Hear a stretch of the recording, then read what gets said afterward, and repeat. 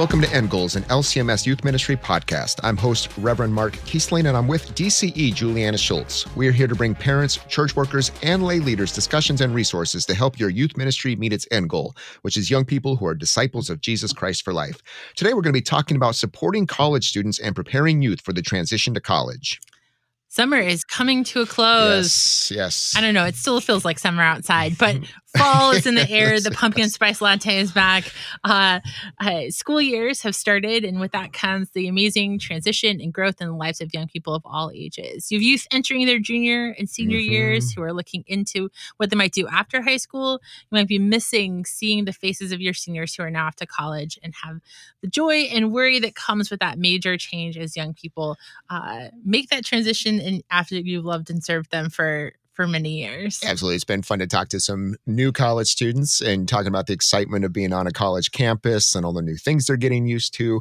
As we know, college is a major transition in the life of a young person. Even if a young person is staying close to home for college, their friends and their support systems change and so many other things too. They have a new level of independence where they are choosing how to eat, maybe when to sleep or how to sleep and take care of all those things, and certainly to manage their time as well.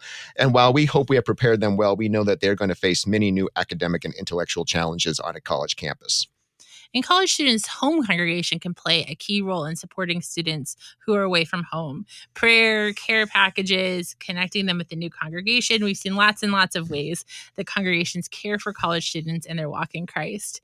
And we saw in our research a few years ago that young people who remained in the LCMS into young adulthood were twice as likely to say their church ministered to them during those times of transition compared to those who had completely left the church.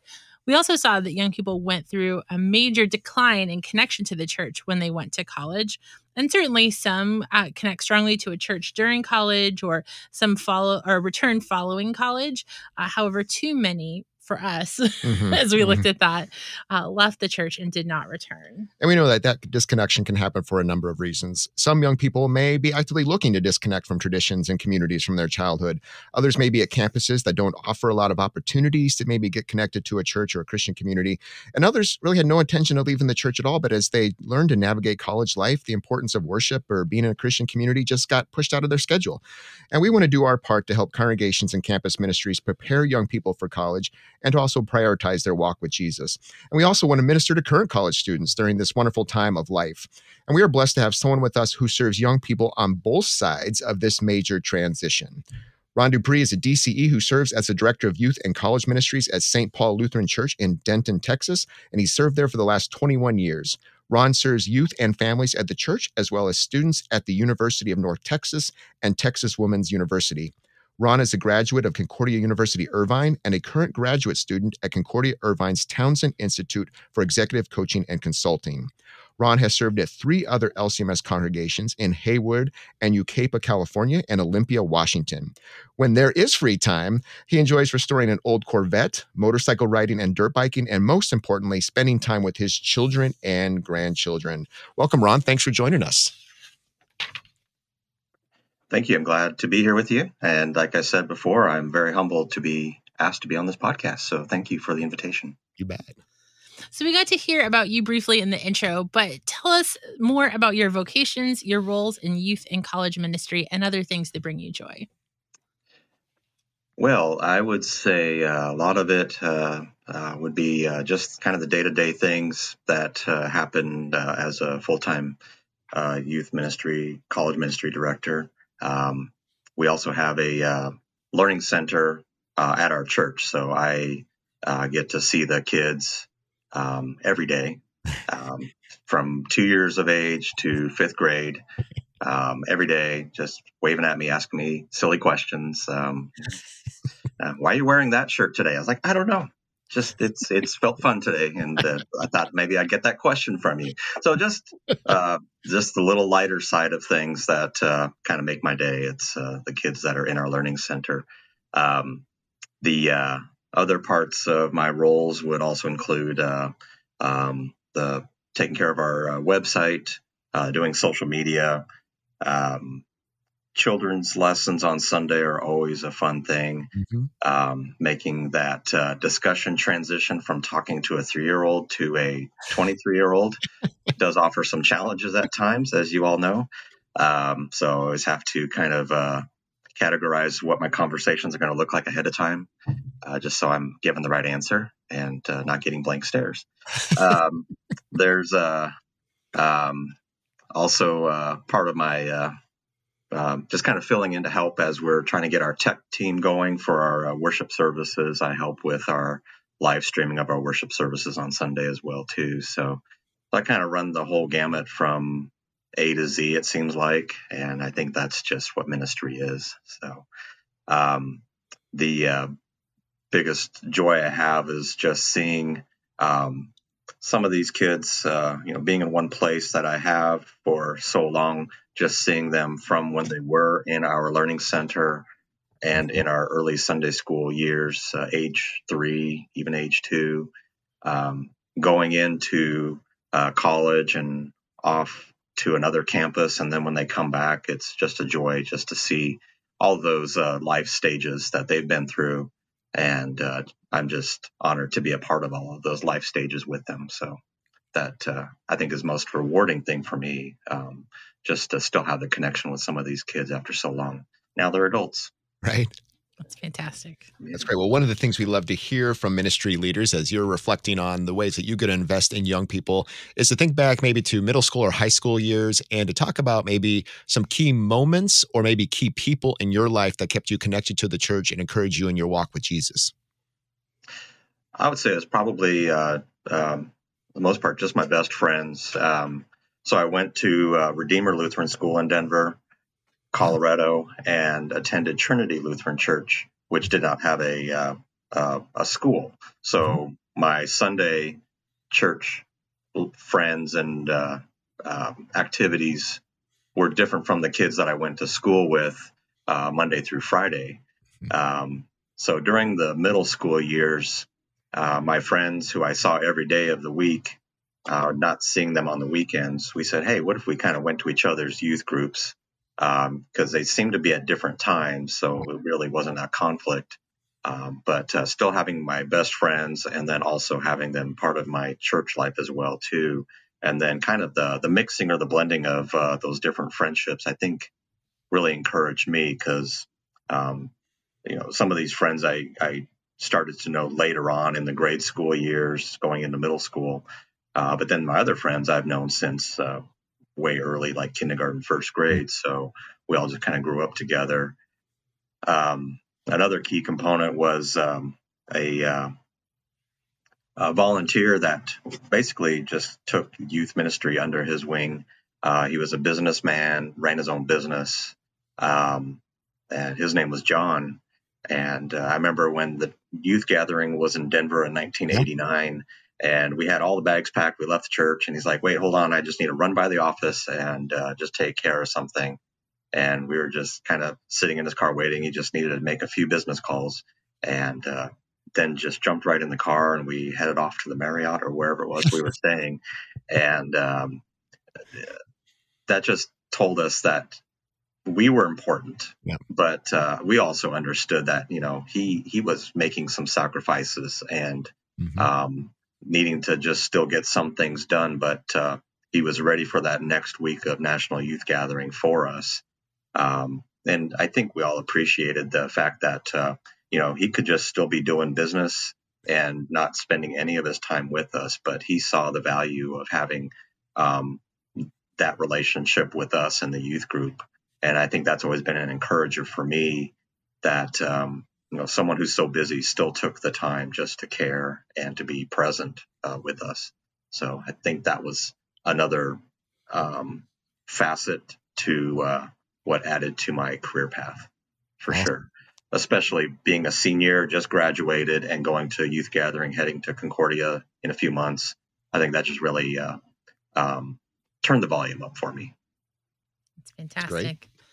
So what do you love about working with young people and young adults in your congregation, in your community?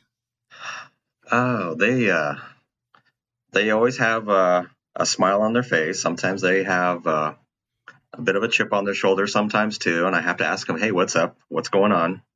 And as a young adult, I think a problem can be really big for them.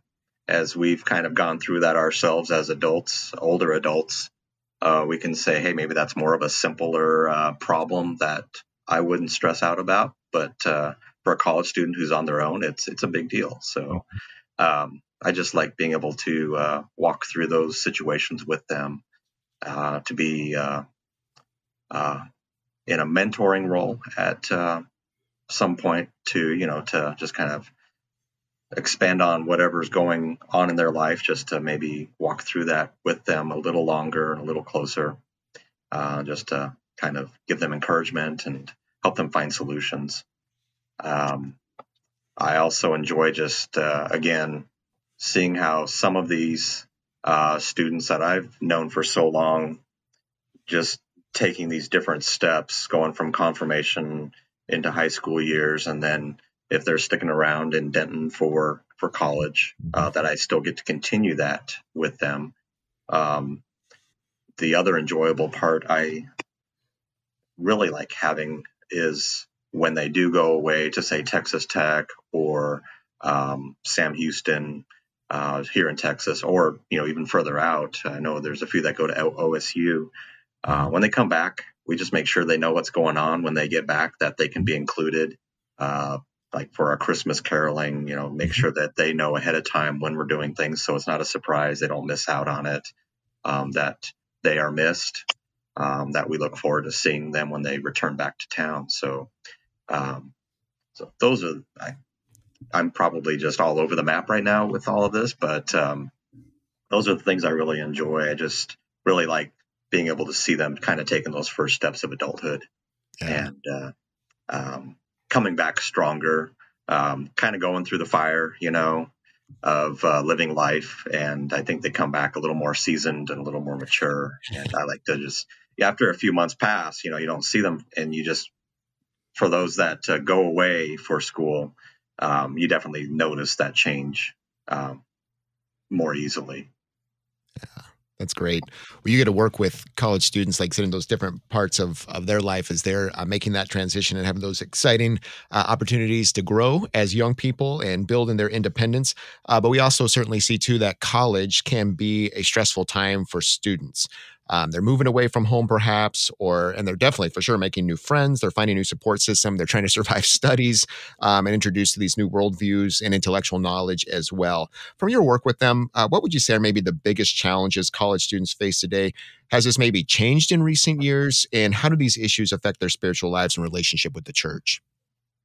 So when we've got like the summer months, like right after school ends in May, we start to get people visiting our church and just kind of wanting to see what Denton is like. They may have a student orientation at one of the campuses. And that's usually when I'll see the parents. They walk in the doors with their student, their child, and they have high hopes that their child's going to be attending every single Sunday and participating in every single activity. And I can see the look on some of the students' faces where like, oh, mom and dad are making me do this, well, sure. Yeah, your parents are making you do this, but we want to encourage you to make your faith your own, and we want to help you with that. I've seen students, I've listened to them when they've been on campus in their classrooms, and they're bombarded with just this secularist ideal of things. And when students are sharing their faith or their worldview in the classroom, not only do they have students basically attacking them, for their faith or their worldview, but even the professor at times has chimed in and basically said there's no room for that kind of message to be shared in the classroom. It has nothing to do with what we're studying. So that's something that becomes very discouraging. They're like, why am I here? Why am I at this college? How do I deal with these challenges? I'm just trying to learn, but I also want to integrate what my life is into what I'm studying. And I've got a professor or fellow students that won't accept that. So that's a tough thing. I think we really need to help our students, middle school and high school, understand what worldviews are out there versus what a Christian worldview is.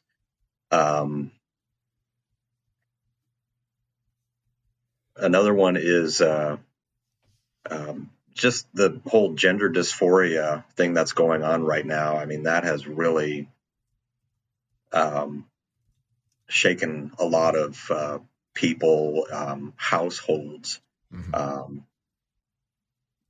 What is it that us as a congregation or as a whole church body denomination, how do we really just help people to understand who they are in God's image, and that God did not create us to be a mistake, but that we are who we are in His eyes.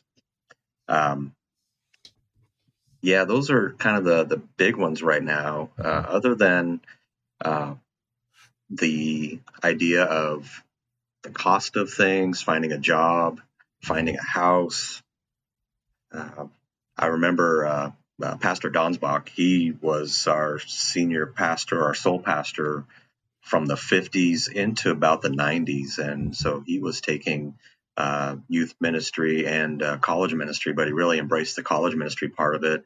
And way back then, the parents dropped the kids off. They didn't have any mode of transportation to travel back home on the weekends. Yeah. If they had a 3-day weekend or just the way their classes lined up, they were still stuck here in Denton. And so it was a better place for the church to accommodate and to offer more to them, just to make them feel at home. Mm-hmm. Now we've got students that have their own cars, or they have many other activities that just fill their time. It's one of the challenges I see is either they're not present on the weekends to do activities, or their midweek is so busy with band or sports or just the demands of some of the courses they take that it's difficult to get them all in one place at one time.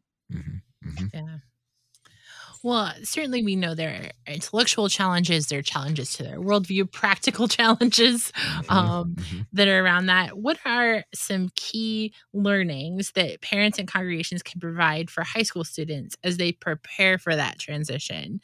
And then maybe what are some tangible ways that they can walk alongside students as they make that transition? So, we're beginning confirmation class tomorrow night. So I'm going to put that confirmation hat on and say that parents need to be the primary faith leader and teacher in their home. I think that's just the most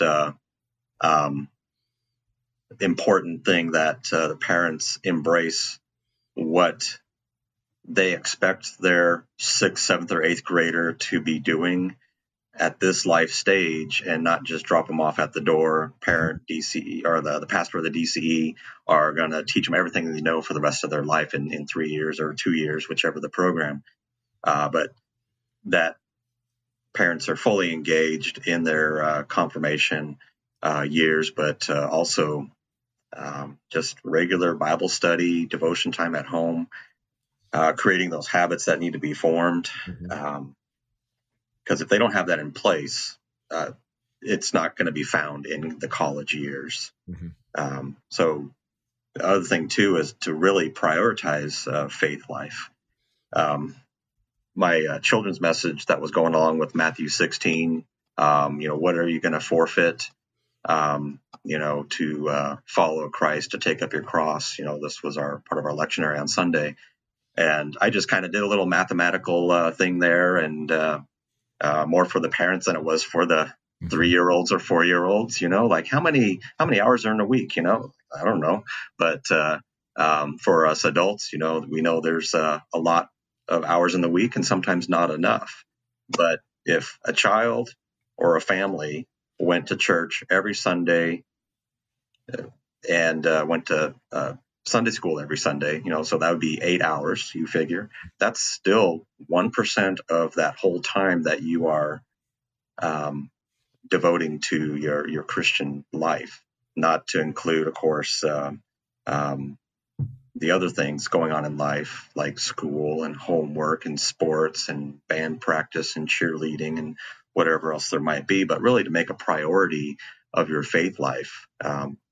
Still do those things that God has placed in your life that are achievements and the things that you want to succeed in, but don't let those take your focus off of God. So I think to kind of just finalize that, just parents really need to be involved in the child's faith life. Don't just hand it off to the pastor or the DCE, or if you have a missionary that's working in your congregation, don't just rely on them. The parents need to take the responsibility of their child's faith life.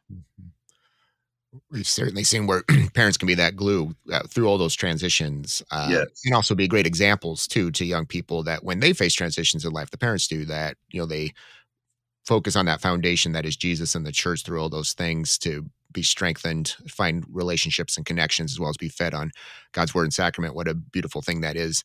And their walk with Christ. You mentioned a little bit about what you do to support students who grew up at St. Paul and then went off to maybe Oklahoma State, other schools outside of Denton. And so I wanted you to talk a little bit more about that, how you support those students who are away from Denton but grew up through your youth ministry, but also maybe you probably get to see some great things too of students who come from other congregations to Denton for college, and you get to see their home congregation still supporting them. What are some suggestions you might give to like a home congregation to support college students who are away from home, or maybe even close to home as well? Yeah, so I would say, one of the fun things would be, just a care package, just remind them they're not alone on the little island they are, way away from home. Just a text message, that's just the simplest technology you have, just to send a little hand waving emoji. Just say, hey, we're still thinking about you. We miss you. We're praying for you. What's something we can pray for while you're away that we may not know what's going on. We won't hear back from you, or at least see you in face to face, for another few months. But what are some things that we can pray for you? Simple things like prayer petitions on Sunday, just to make sure the pastor can, just offer a petition for our students who are away, just to remind people where they are and who they are. Because some people say, well, where's so-and-so? It's like, they went to college 2 years ago, Some people just don't really pay attention or are focused on that. So it'd be helpful just to have them be reminded of these students are not just ditching church, they are working towards a degree. Mm-hmm. To also have the ability to communicate with the other pastors at the other congregations that these students come from, just maybe some open communication. If they're having a difficult time, maybe that difficult time has followed them to campus from where they were before. So maybe they're just dealing with some family issues that maybe one person may not have been able to help them through, but maybe someone else or a fellow student might be able to kind of help with that. Still asking permission of the student, say, hey, you mind if we, just kind of see if there's any way we can help you further, and we can ask some others that you might know that might have some insight. With special events, that we have at the church, just make sure students are involved. We do an Oktoberfest. We do an Arts and Jazz Fest with the city of Denton, just to let them know that, hey, we've got a booth out there. Yeah, we always need people to help, but also we want you to be there just to be a part of this fun celebration moment as well, too. We also have some of the students help with ushering. Many of our students are part of the music school at UNT, so they are incorporated into our worship services, playing trumpet, oboe, singing in the choir, doing handbells, those kinds of things, which is probably from their culture of when they grew up in their own home congregation. They may miss that, or they want to feel that connection, so they can at least feel connected at their college church home. As we look at this generation of students, I think we see more of them who are opting to go to maybe a community college or a college that's closer to home because there is less expense attached to that oftentimes. How do you, or if you, as you have students that are transitioning to college, but also staying in your town, how do you Right. uniquely care for those students? And is the church's relationship any different with that student once they transition into college? Oh, yeah, that's kind of a loaded question because, yeah, there will be, just some of our members who will be like, oh, yeah, they're in high school. They can't do this or that. I was like, they're in college now. There's just, again, there's sometimes that disconnect or that need for a gentle reminder that kids do grow up and they become adults and they're ready to serve the church in a different way. Uh, I would say that uh, for those that do stay around, and that would be my own children, my two boys and two girls, they all attended local colleges, UNT, TWU, also our junior college, North Texas Central College, down in Corinth. So it's a little bit further away, but a lot of our students will commute down there and at least get their uh, general ed courses out of the way before they transfer to UNT or TWU. So yeah, really, I kind of work with three different campuses, or at least students of three campuses. So I tend to place them in positions of maybe as an advisor to other students that have come in, just to kind of say, hey, this is kind of what we do. This is what this congregation does. These are the places around town that are fun. These are the places around town, just don't visit. Uh, Also, with some of the students that are in town, when we need to have like representation with our student organization, those are the ones I turn to just because we have to have the student IDs for the students who are enrolled to be able to work with like our student unions to be able to get them to establish or keep established student union present or a student organization presence on campus. So that would be the main thing, just because they're around, they're not going anywhere. But we don't exclude students who are here for 4 years from being in any kind of leadership role. We just know that we have a starting point at least. We can start with those students who are there. The other portion of that was to help them take more leadership responsibilities, not just within our LCMSU or Lutheran Student Fellowship organization, but also within the congregation to serve on our leadership teams, or if you want to call them boards, our action teams. That way, these boards or teams that have generally just had kind of an older viewpoint actually have someone who's been around the church, grown up in the congregation, and can have some sort of continuity, but also maybe some new ideas too that maybe some of these leadership teams have not heard before. Sometimes that gets filtered out when you ask someone, hey, what's your opinion on this? And that kind of gets filtered out or filtered down by the time it gets to council. So if you actually have that person's opinion sitting on that board, I think it goes a lot further, has more value. Another thing too would be not just in the congregation, but I like to have our college students involved in local ministries, or at least connecting with local things. One of my students who attended TWU was very connected with like City of Denton, so he would help our organization get involved and keep Denton beautiful, basically a cleanup day that was whole citywide, and we got involved in that. And so just exposure to our name, our organization, and our congregation as well too. So those are some of the things just within the congregation, outside the congregation, and of course on their campus as well too, just so that not just the LCMSU name is known or Lutheran Student Fellowship, but also St. Paul of Denton is known in the community. What I love too for those students that maybe are staying close to college are also going to start careers close to Denton, that keeps that ongoing relationship with St. Paul's and with the Christian community, so that they can continue to be this thing as they transition in life. They know where that relational connection has, where they can be fed spiritually, is such an awesome thing to connect with them in different phases of their life as Yes. well. Yeah. So you've been able to talk about a lot of examples of what you do in campus ministry for students in Denton. Just want to talk in general, if there's anything else that you would lift up that are some important components of what you do in campus ministry for college students. And then also maybe for some of our people who are listening who are in a situation where they can maybe start some campus ministry, maybe where would you suggest they start? You had a real practical thing about having a student rep that might be the gateway by which they can get listed as a person who can be providing a student activity or something like that. But what are some other things you might give as an example of where someone might start? Sometimes it's just simply listening to the students. If you have a group of students that are just graduated, they're staying around town. I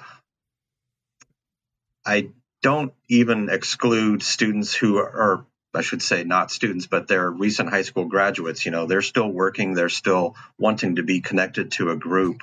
So I think my model is, we'll still have a student organization, but we still have students that work in town. And then we have non-students who still work in town, but they're still connected with the congregation. And I didn't want to have a separate group saying, hey, these are the people who are going to school and these are the people who aren't. So I wanted them to be blended together. So if anyone is wanting to start a college ministry, I would say also to include those who are not attending college at the time. They're still working. They're still trying to figure out what their path is, where they want to invest all this money of education for a future career. So with both of those students and non-students in the same group, it is an encourager for those who are not yet in college to at least start getting the process of enrolling, encourage them to really start thinking what their career path might be. And that comes from other students. They all talk to each other differently than they would talk to us. They talk to their peers. Also, check out, as you would probably suggest, to get a charter or a chapter started with LCMSU, just so other students can find you. That would be the big thing as well. If it's a town gown ministry, or if it's sponsored by a district, like a LCMS district, to have a really big campus ministry, start talking with your Texas district representatives as well too, to see how maybe they can help fund you, or at least get you some sort of support to get that ministry going. And the biggest thing also is communicating with the Texas district about which students are attending where. I know years ago I would get postcards, and I know postcards is not a thing anymore, but they would come in the mail and it'd be a really thick envelope, or sometimes not so thick. It'd be a little bit thinner, but these orange postcards would come from either Texas district or I think even Senate at the time. And it would say, this is a student who has suggested they are attending University of North Texas or TWU, and this was their contact information. So that was a wonderful start for me every school year to have this information. So another thing maybe would be to tap into a local like DCE cluster group, saying, hey, I want to start a campus ministry. Do you all have students that will be attending a university locally that our congregation would like to reach out to? Sometimes it just starts with that. Another thing that we had with our campus ministry directors, and this is probably 15, 20 years ago, we would meet just as DCEs meet around high school, middle school youth ministry. We'd have campus DCE clusters, or even pastors in these groups, so we could share ideas, try to do like regional events, those kinds of things. I would really like to see that kind of process come back, because I think a lot of people in college ministry, campus ministry, feel like they're on an island right now, where there's not that connection like we had with, and still do have, with our DCEs and pastors, youth ministers, whether they are called or volunteer. We get together every month. We have that support network. We get to reach out to each other and share ideas and come up with solutions together. I think that's what's lacking in campus ministry right now, is we don't have that kind of gathering. So I would encourage someone to find one or two other campus ministry leaders and just glean ideas from them, see what works, what doesn't work. And because each region is going to be different too. Everyone's going to have different reasons to do what they do. And it may not be the same thing in New York as it is for California or Texas or Illinois. So, but those would be the things. Reach out to other people in campus ministry, get their ideas, also listen to the students and see what they want to do, what their goals are. Yeah. And like you said, their campus ministry is going to look different on every campus and in every location. But we appreciate you kind of giving your insight to from where you're at. What final words of encouragement would you give to parents, church workers, or lay people who are considering ways to support college students or students in their community looking for a church home? Let's see here. I would say, that it's worth it. That's what's kept me here for at least 2 decades. I tried and started a campus ministry because it was the same kind of thing. It was a couple of students, just a few, that just got out of high school, and they're like, what do we do now? I'm like, well, let's figure it out together. Let's see what we want to do. We start off with some fun activities. We say we want to have a midweek Bible study, or maybe a group that meets on Sunday during Bible class time, just to meet and get to know each other, stay connected. I think that's got to be the main thing, is just for everyone to stay connected to each other and to Christ, so that we can be encouragers to each other and help us grow in God's word.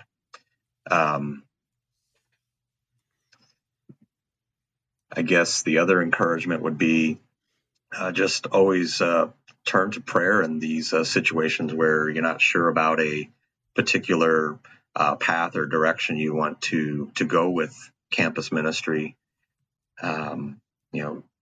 Prayer is always going to have answers for us, whether it's a yes or no answer. Also turn to your senior pastor too and see what his idea or his vision might be for it, and gain his support to go on this path with starting a campus ministry. For those students who find a campus ministry that is active and going, make full use of it. We're there to support and to love each other, to help each other walk through some of these difficult times in life.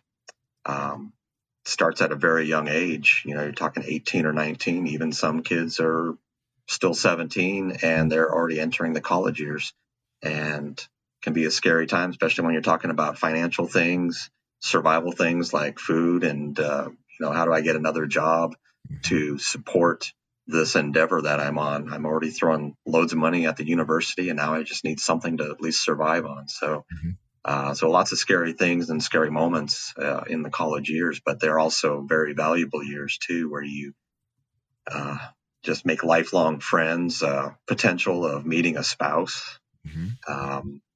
Just all these things are very important at this stage. Great. Well, thank you for all your insight and the ways that you serve there at St. Paul and Denton. Thankful for the way you invest in young people, and certainly keep connected them through that years of transition into college ministry and care for college students as well. God bless your continued work. Thank you very much. I appreciate it. Thank you both for hosting me on this. Well, as we said, that transition from post-high school into college is such an important time in a young person's life. And we certainly talk about, too, like, as Ron said, young people are not just transitioning to college, but they're going into career, they're going into military service. So there's many ways that are going to be, their lives are going to be changing. And so we're just thankful for congregations that do a great job of preparing their young people for that. And parents are obviously such a key part of that. But then also continue to minister with them, like that it doesn't end when they graduate and move on, but we care for them. And it really, I think, put some focus on that transition time. Like that is a monumental time in their life that we are doubling down on our investment in them and staying connected with them, and maybe passing them off well to a campus ministry in the location where they may be. And so thankful for all those that jump into that, provide those places, and then also can continue to encourage their young people. Juliana, we got a lot of stuff with LCMSU that helps congregations do that. Can you walk us through maybe a little bit, just some of those nuts and bolts administratively ways that churches that might be interested in having a campus ministry or helping their young people find campus ministries, what can they find on the LCMSU website or social media and other things? Yeah, we are so excited that there's a couple of different ways that people can connect. The first one is if you are a church or a district-supported campus ministry that is out there, that is supporting young people, you have any kind of active group of college students, we want you to register as an LCMSU chapter. And you heard Ron reference that. An LCMSU chapter just means free. You fill out a really easy form. I promise it'll take you maybe 5 minutes. And then we take that information and we make it publicly available on our website so that when a student is looking at different colleges, they can identify where to connect with other college students and other Lutherans in the area. So it's a great way. Plus, it gets your name on our registration so that we're able to then email you updates periodically and connect with you with other pieces that might help you. So if we have Bible studies, if we have service opportunities, specifically for college students, LCMSU chapters are going to get that information. And then we had an annual conference, or we're trying to have an annual conference for those who are leading the campus ministries. So we'll call it a staff conference is what we call it. To happen in May. We're still working on some of those details, but that information will come out soon. So if you're starting in that road and you're not really sure, you don't necessarily have the support, this is a great opportunity for you to connect with other people who are doing campus ministry for a few days. It's really low cost.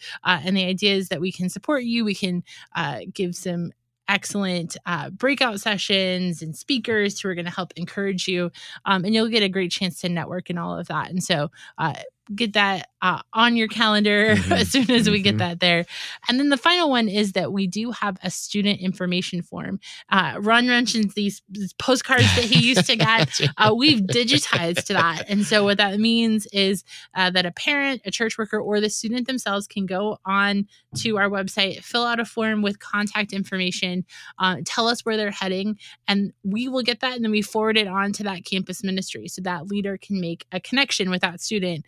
And then the student doesn't have to be the first one to reach out, which can be kind of awkward for students. It can be hard to just step onto a church campus, but this is a great way for our students to get connected. Now, we don't want people to send people's private information without their permission, but certainly if you have permission, feel free to send that. There's also descriptions if you can't find an LCMSU chapter locally to where that student is going, how to find a congregation that might be really encouraging for them on our locator as well. So yes, and Ron mentioned, he was talking about the Texas district specifically where they're at. You might be in a district too that has really strong campus ministry and connecting students to maybe a chapel that you've got at maybe a large state university or other places. So don't forget that as a resource as well. Just reach out to the district office and they usually be able to give you that information to be able to connect. I believe Missouri and Michigan have that as well. So we love supporting campus ministries.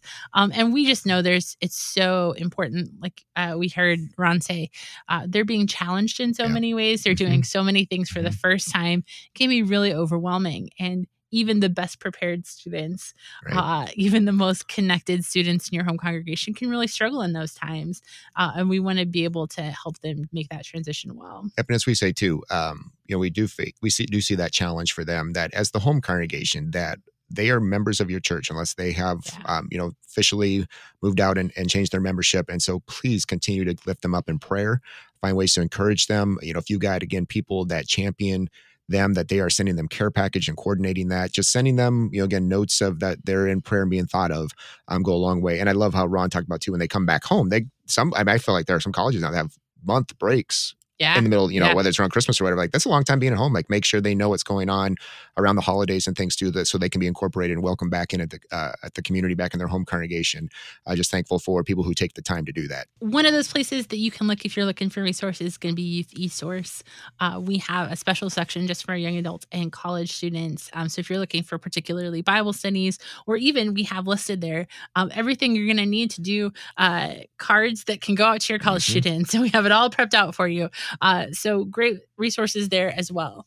So some closing questions for you to consider. How are you preparing your young people for that transition after high school?